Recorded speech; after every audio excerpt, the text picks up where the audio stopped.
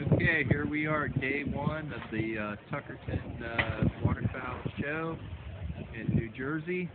And what you see here is the Uriduck decoys on top of the Duckwater new 6-man layout rig. And everybody is absolutely loving the idea and the concept. You can see the hull underneath, and then the pontoons outside for the safety.